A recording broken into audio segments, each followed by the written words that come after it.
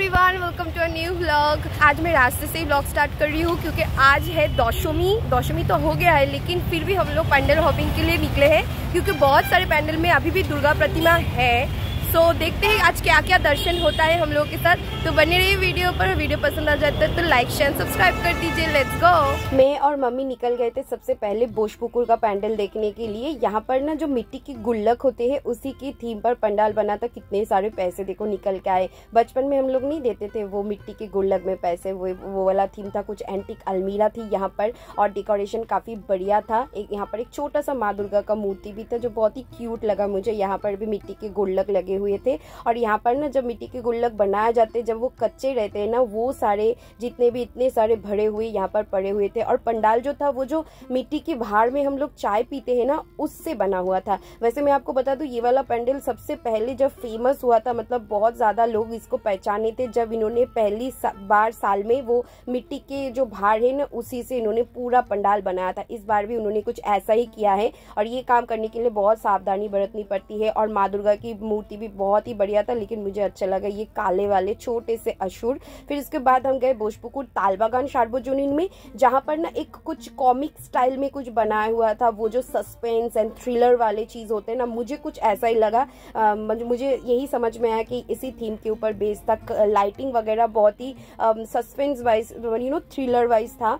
और यहाँ पर छोटा सा माँ दुर्गा का मूर्ति था लेकिन यहाँ पर बड़े बड़े देखो मूर्ति बने हुए घोस्ट जैसे। बीच में है माँ दुर्गा और बगल में बहुत सारे ऐसे डरावने मूर्ति बने हुए हैं। फिर उसके बाद हम लोग जहाँ पर गए ना, वहाँ की लाइटिंग देख के आप एकदम शॉक्ड हो जाओगे। इतना अच्छा लाइटिंग होता है ना कि आप आश्चर्यचकित हो जाओगे। देखो कितने प्यारे प्यारे लाइटिंग है। तो ये एक डालिया एवरग्रीन, जहाँ की पैंडल देखो एक जगन्नाथ देव की जो पूरी की मंदिर होती है ना उसी की थीम के ऊपर बना हुआ है। अंदर का डेकोरेशन एकदम रॉयल टाइप था, बहुत ही खूबसूरत सा यहाँ पर डेकोरेशन बनाया गया था। और यहाँ की स्पेशलिटी होती है ये झूमर। ये बड़ा सा झूमर देखने लोग आते हैं यहाँ पर। हर साल पैंडल का थीम कुछ भी हो ये लगाया जाता है और ट्रेडिशनल माँ दुर्गा की यहाँ पर मूर्ति आपको देखने को मिलेगी जो काफी खूबसूरत होते हैं। जैसे कि मैंने कहा कि सिर्फ लाइटिंग ही देखो आप यहाँ पर, सारे पंडाल के आगे ना सिर्फ लाइटिंग दिखाई देगा। ये है सिंघी पार्क का पंडाल जहाँ पर देखो कितने सुंदर सुंदर लाइटिंग बने हुए हैं। और उसके बाद ये जो पंडाल है ना, जो बेत होते हैं ना लकड़ी के, जो छोटे छोटे बेत जिससे हम लोग वो चेयर टेबल ये सब बनाया गया जाता है। पुराने जमाने में ये बहुत यूज होता था। उन सब चीजों से ये पंडाल बनाया गया है। एंड माँ दुर्गा की कलर कॉम्बिनेशन भी काफी यूनिक था। फिर हम गए हिंदुस्तान क्लब में, यहाँ पर भी बढ़िया लाइटिंग था। मतलब लाइटिंग का एक और लेवल देखने को मिला। यहाँ पर इतना खूबसूरत लग रहा था ये वाला पोर्शन जब जा रहे थे हम लोग। यहाँ पर भी ये स्पाइडरमैन वगैरह बना हुआ था और पंडाल का थीम था जो हैंड रिक्शा होते ना, हैंड पुलिंग रिक्शा, उसी की थीम के ऊपर बनाया हुआ था। इसकी शेड के ऊपर फिर जितने भी रिक्शा होते सब कुछ यहाँ पर लगा हुआ था क्योंकि ये एक्चुअली अभी हमें देखने को नहीं मिलता है उतना ज्यादा, लेकिन उसी के थीम के ऊपर ये बना था। फिर हमें दिखे ये वाले अंकल जो बहुत ही क्यूट लग रहे थे, कार्टून बने हुए थे, मैंने फोटो खींचे। फिर हम गए त्रिधारा सम्मेलनी में।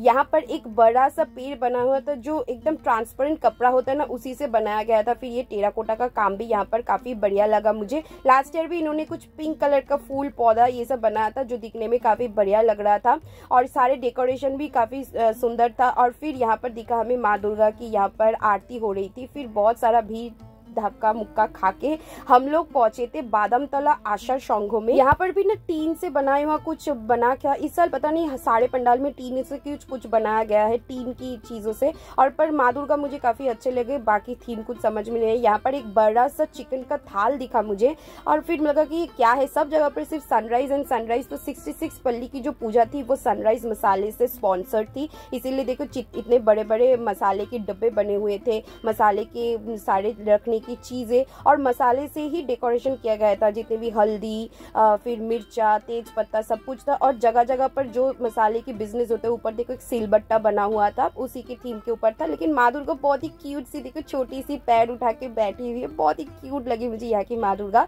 फिर हम लोग पहुंचे हमारे घर। फिर यहाँ देखे कि पहाड़ा में हमारी पूजा हो रही थी जहाँ पर ऑलरेडी माँ जाने वाली थी, विसर्जन होने वाला था। तो दशमी की आरती चल रही थी, यहाँ पर माँ को बोरुन किया जा रहा था नेक्स्ट ईयर के लिए। तो सबसे पहले अब सभी को पता है कि बोरुन किया जाता है और सिंदूर खेला भी हुआ था यहाँ पर। और ये देख के थोड़ा सा मन खराब हो गया। फिर मुझे भी मम्मी आके थोड़ा सा सिंदूर लगा दी, सारे मुंह पर देखो भूत बना दिया।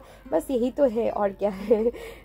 सो दोस्तों मैं आ गई हूँ घर और मैंने चेंज कर लिया है और मैं भूल गई थी कि मुझे व्लॉग भी खत्म करना था क्योंकि मैं इतना ज़्यादा टायर्ड हो गई हूँ और वो सब कुछ मैंने निकाल लिया है। सिंदूर विंदूर जो लगा दिया था, बहुत ईचिंग हो रहा था।